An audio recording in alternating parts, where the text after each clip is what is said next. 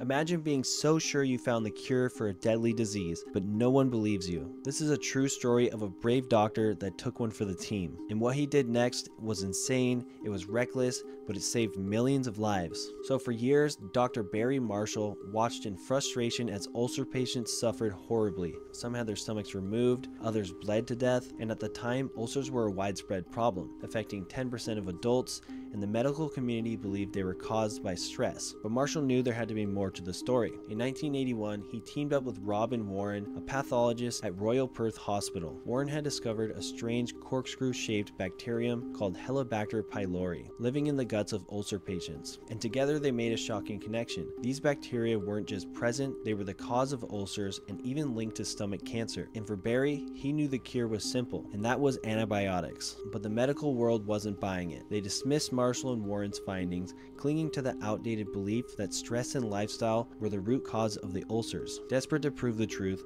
Marshall did something that would make him legendary. Unable to test on humans, and limited by the fact this bacteria only affected primates, he became his own guinea pig. He took a sample of the bacteria from a sick patient, mixed it into a broth, and then just straight up drank it. Within days, he was violently ill. He developed gastritis, which is the first step towards an ulcer. His breath stank, he was exhausted, and he started vomiting. He then biopsied his own gut, cultured the bacteria, and provided undeniable proof this bacteria was the true cause of ulcers. And at this point, the medical community finally had to listen. In 2005, Marshall and Warren were awarded the Nobel Prize for their groundbreaking work. He was then nicknamed the guinea pig doctor. Thanks to their discovery, ulcers are now easily treated with antibiotics, and stomach cancer rates have plummeted. And Dr. Marshall's story doesn't actually end there. To this day, he's currently a professor at the University of Western Australia, and as a clinical professor of microbiology, he's working on innovative flu vaccines delivered through weakened Helicobacter bacteria. Once dismissed as a reckless outsider, the man they call the guinea pig doctor single-handedly changed the face of medicine, and he's still pushing boundaries to this day. And I think this story has a lot of subliminal messages to it. It's a powerful reminder that sometimes pushing boundaries and standing firm in the face of doubt